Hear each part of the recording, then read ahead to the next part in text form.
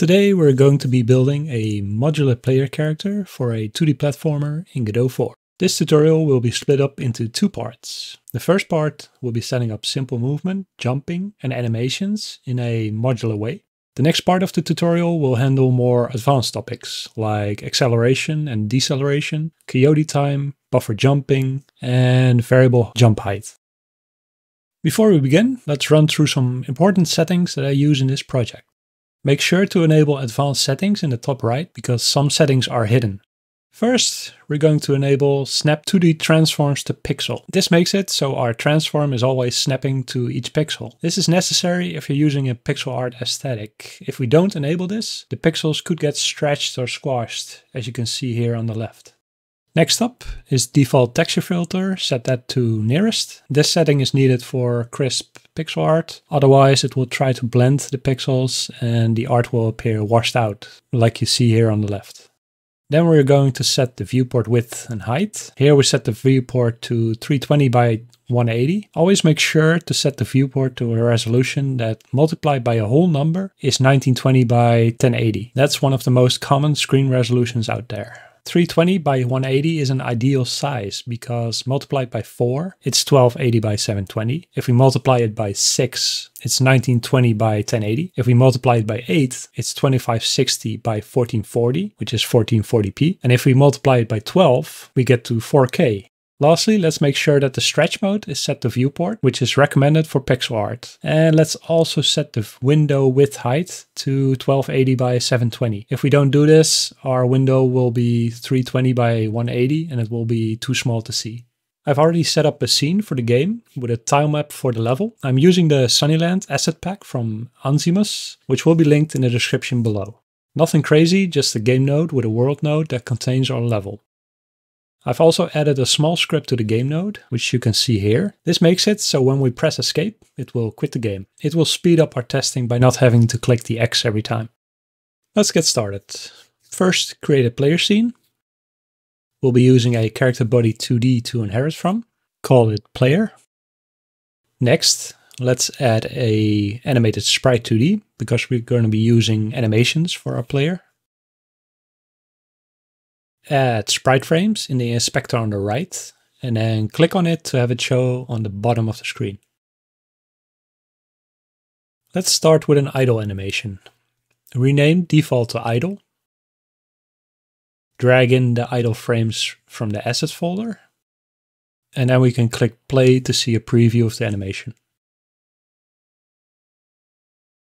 Time to add a collision to our player. Add a collision shape 2D. And then in the inspector, select a capsule shape for its shape. We want a round bottom because we have slopes in our level that we want to traverse. If we have a rectangle as a collision, it might get stuck on the slopes.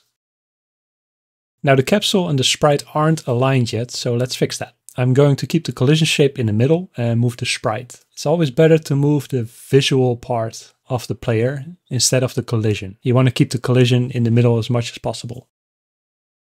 Collision shape, we're gonna set the radius to 8 and the height to 20. Okay, let's move the sprite a little bit up and slightly to the left. Select the game scene. Let's add the player to the world. Let's grab the player and drag it onto the world node. And let's move the player to the middle of the scene. When we run the game, you can see that we don't have any gravity yet. We're also not seeing our idle animation play.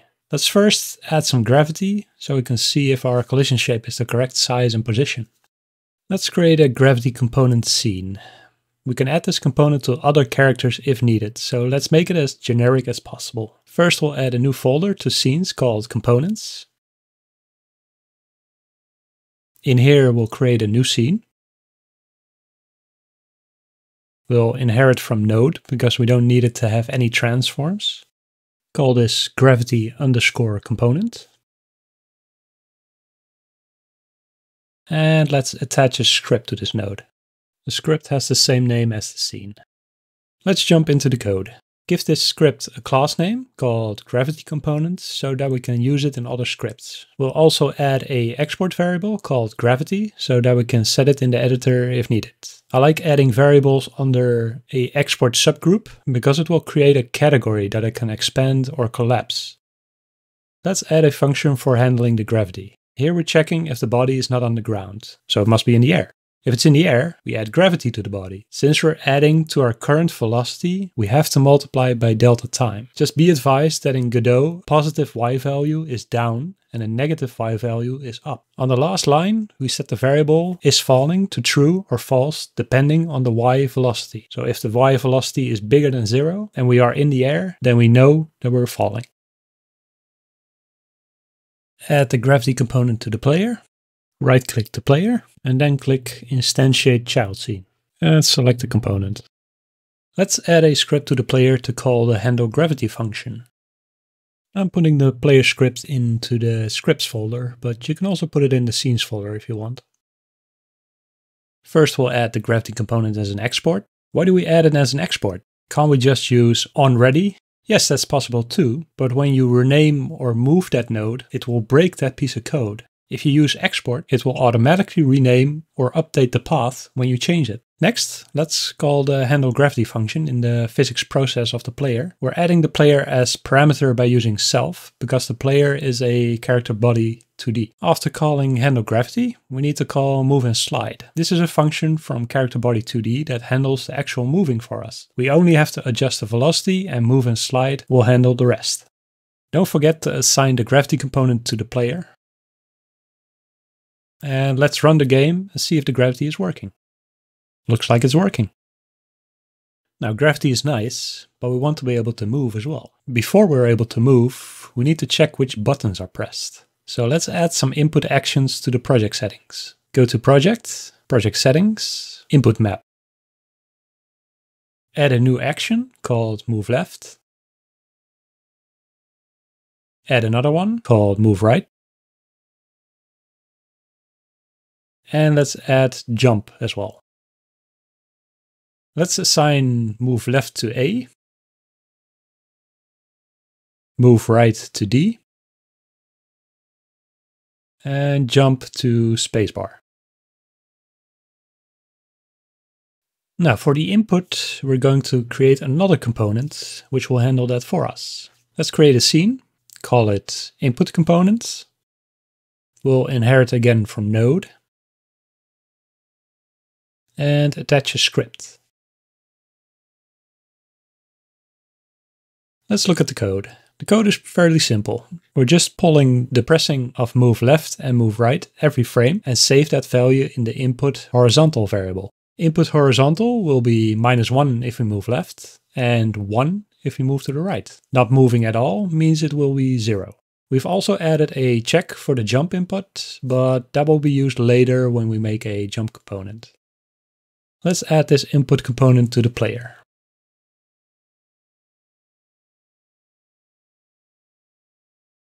Time for some actual movement. Let's create a scene for a movement component.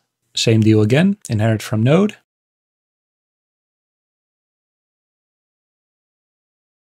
And attach a script. Let's go to the code. As you can see, this looks pretty simple.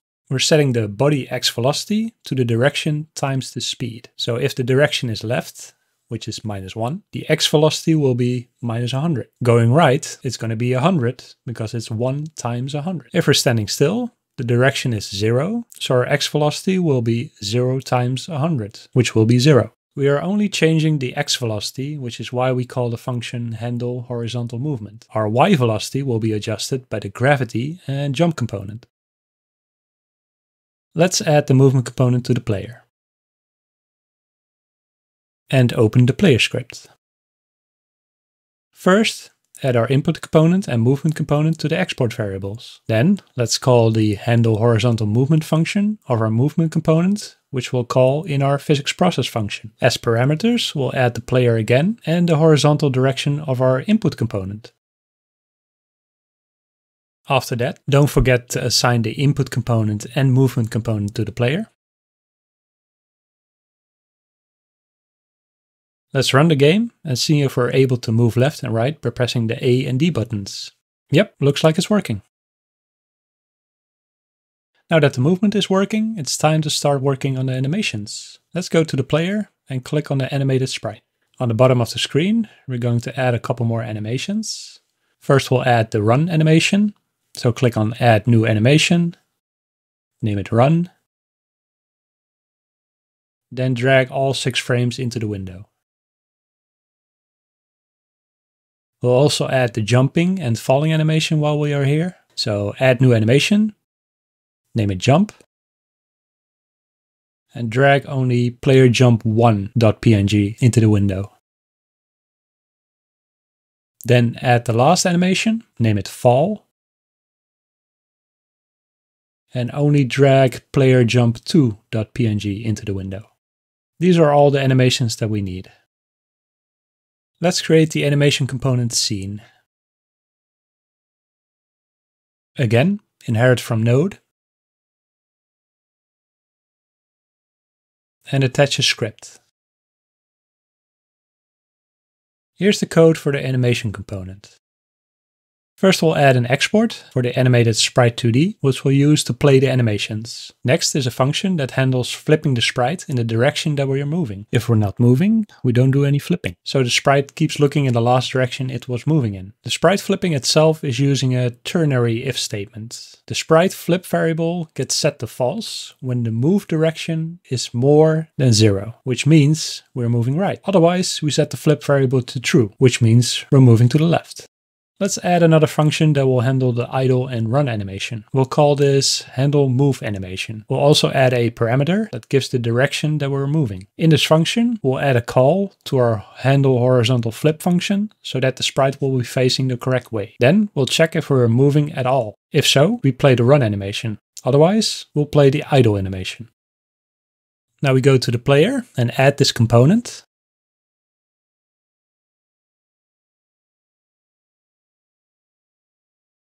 After that, assign the sprite node on the animation component. Let's go into the player script and add the animation component as export. Then we'll do a call to the handle move animation function in physics process. As parameter, we give the input direction. Afterwards, click on the player and assign the animation component in the inspector. Let's run the game and see if our animations are working. The sprite is flipping correctly and it's also playing the right animations. It's time to add some jumping to our character. Let's create a jump component scene. You guessed it, we're inheriting from node again. And let's also attach a script to this component. Let's jump into the code. We create an export variable for the jump velocity, so we can set it in the editor. Next is the meat of our jump component. Here's our handle jump function. If we want to jump and our character is on the floor, we set the y velocity to our jump velocity. Our jump velocity is negative because up on the y-axis is negative in Godot. The last line is a variable which we use to check if we're jumping at the moment. We will use this later for our animations. It's important to check if the velocity is going up and to check if we are in the air. If we only check for velocity, this variable will be set to true if we're riding a moving platform up, for instance. Now let's add this component to the player.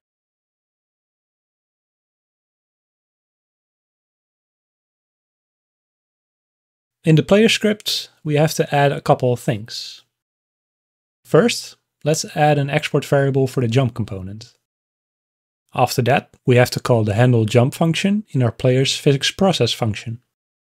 Back in Godot, click on player and assign the jump component to the player node. Let's run the game and see if we can jump now. Looks like jumping is working, but our animations still need some work. Let's work on that now. Let's go into our animation component script and add this function. If we are jumping, play the jump animation. If we are falling, play the fall animation. If both are false, then do nothing. Let's jump back into our player script and let's add the handle jump animation function. Let's run the game again. Looks like the animations for jumping are working as well now, and even if we fall from a ledge, it works. In this example, we're using a very simple way to animate, but if you get more complicated with more animations, then you might want to look into state machines. And there you have it, our modular player character. Each module has its own responsibility, and the player character only calls the things it needs from them. These components can be reused for other character bodies. Let's say you have an enemy on the ground that you want to move and animate. First we'll add the gravity component. Then we add a movement component. The enemy has no input component, so it has to think for itself which way it wants to go. The movement component only needs a direction. Lastly, we'll add an animation component. This way you can build your characters like Legos. No need to have complicated inheritance or inherit from something that has more functionality than you need. In the next tutorial, we'll be adding acceleration and deceleration to our movement. We'll add coyote time, buffer jumping, and variable jump heights to our jump. I hope that you liked this video. See you next time.